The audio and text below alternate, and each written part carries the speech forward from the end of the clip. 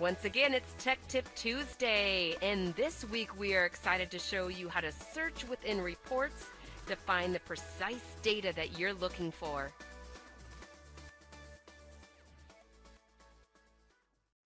Within JobBOSS, I have pulled up two reports here within the Reports screen.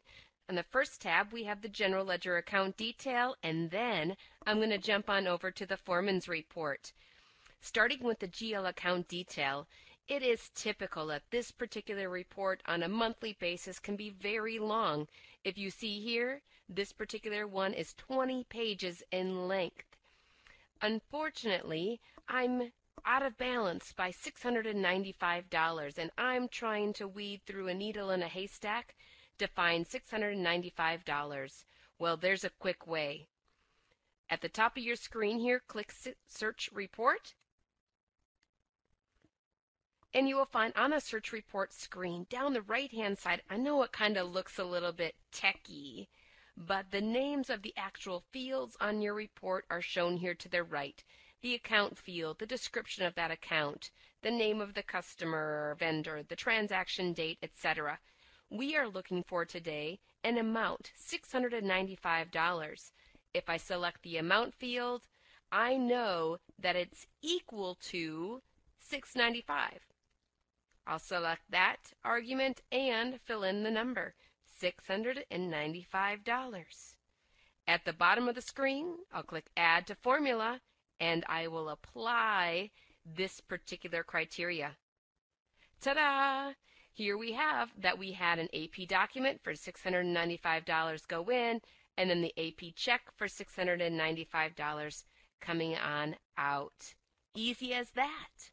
So that's for accounting, and of course you can do this in, a ton of reports within JobBOSS, but how about you schedulers out there? Let's take a look at the Foremans Report. Keep in mind the Foremans Report lets you know all work that's currently at the work center now and everything coming to it as well. Well, this particular report, again, is 17 pages in length. That's a lot to sort through when really, in reality, I am looking for one thing, that customer that squeals the loudest. And in my case, it's Caterpillar. I'll click on Search Report at the top of the screen.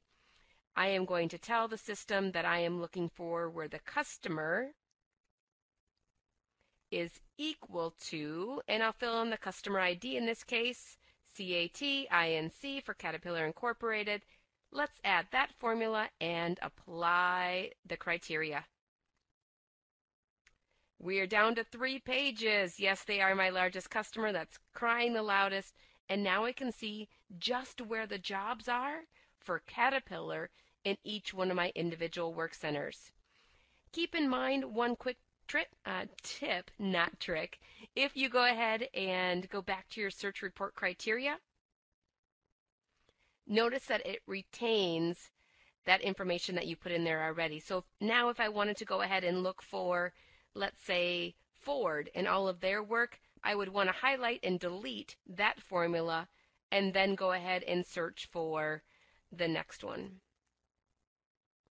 Add that formula and apply, and we've got all Ford's work now. Easy as that.